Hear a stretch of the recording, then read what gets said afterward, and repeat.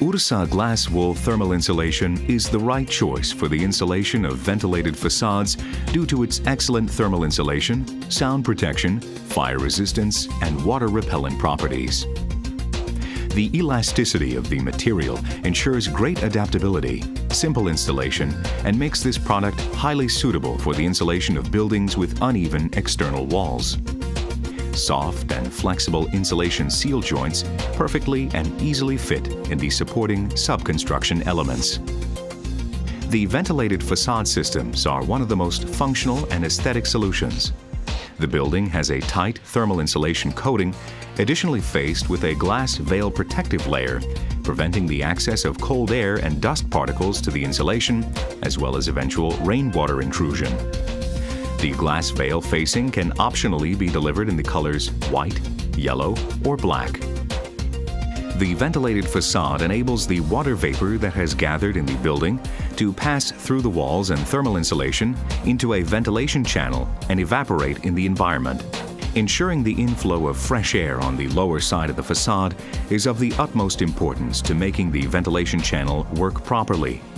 A buoyancy then forces the air to travel through the ventilation channel all the way to the top of the facade and exit through the upper opening of the channel. The final facade layer protects both thermal insulation and the wall against weather conditions. In case of eventual rainwater intrusion, the water is stopped at the glass veil facing surface, while the hydrophobic properties of the thermal insulation prevent the worsening of thermal and mechanical properties. The rainwater then simply drains down from the thermal insulation surface or evaporates through the ventilation channel. One of the ventilated facade's major advantages is that the ventilation channel conveys hot air in summer periods and cools down the thermal insulation and walls, thus creating much more agreeable living conditions during the summer.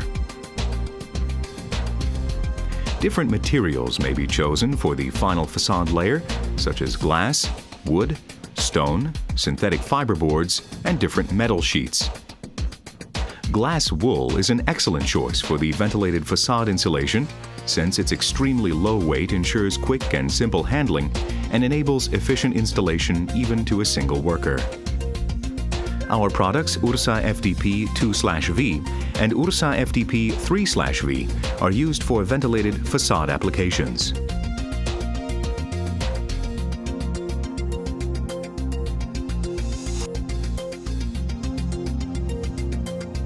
The work begins by marking the desired horizontal and vertical sections on the wall.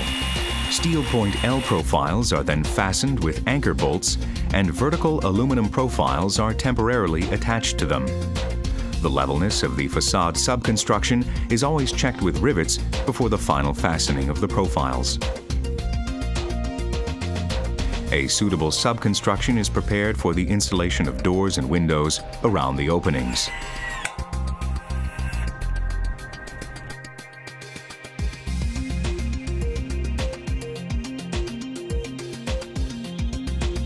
An insulation board is placed against the wall and a hole is drilled for the insertion of a plastic anchor approximately 5 centimeters from the board edge. Too deep drilling may cause insulation board deformation. The anchor is placed in the hole, a plastic or metal core is inserted and hit by a hammer for a final fixing. The same procedure follows for the rest of the anchors. Every insulation board has to be fixed with 5 plastic anchors. The following insulation board is then carefully placed tightly next to the other. When cutting the insulation boards into smaller pieces to adapt them to the openings, we have to add 1 additional centimeter to the measured dimensions to ensure a good placement between other boards or construction elements. The insulation boards at the edge of the building have to be shifted alternatively in the manner of brick bond to ensure tightness and to avoid linear thermal bridges.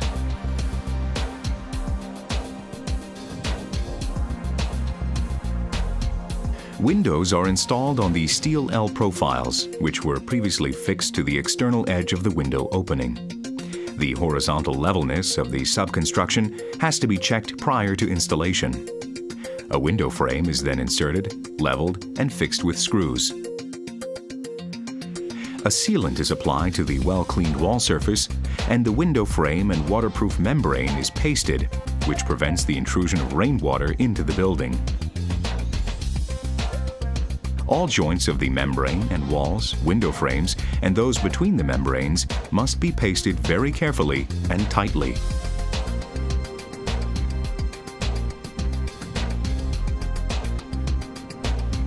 The lower edge of the final facade board is hooked on the auxiliary fixing elements, which were previously fixed to the subconstruction, and the upper edge of the board is fixed on the subconstruction, together with auxiliary fixing elements for the next line of facade boards.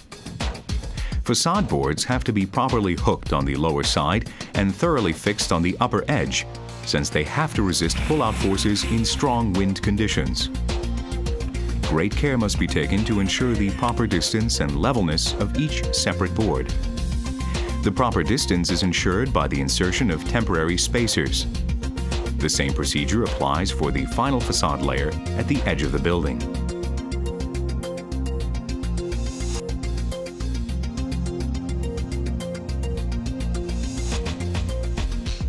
An adhesive is applied to the previously installed window frame subconstruction. A prepared window border element is pasted on the subconstruction and additionally secured with rivets on the upper and lower edge. When the final facade layer is finished, these rivets will be hidden under the window ledge and blind. The next step is the application of the adhesive to the prepared subconstruction for the window ledge. The window ledge is placed tightly to the window frame and secured with screws. The blind is inserted in the prepared opening above the window and quickly secured with click fasteners. A proper operation of blinds must always be tested afterwards.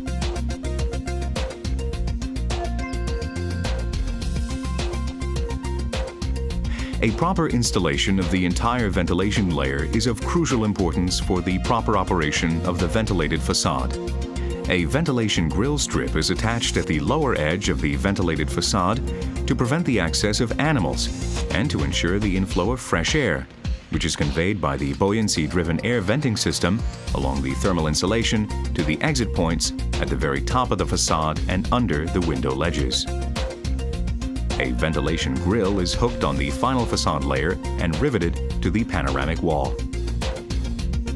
A proper finishing of the upper ventilated facade part starts by coating all sides of the parapet wall with thermal insulation. The subconstruction for the groundwork which carries the final facade cap is made. The design of the facade cap enables the undisturbed exit of internal air from the ventilation layer and at the same time prevents the intrusion of rainwater, which might soak the thermal insulation of the building. The URSA GLASSWOOL thermal insulation ventilated facade prevents the overheating of the building's walls, insulation condensation, and offers excellent fire resistance properties. URSA GLASSWOOL ensures hydrophobic properties, excellent thermal and sound insulation, and adaptability, simple and quick handling.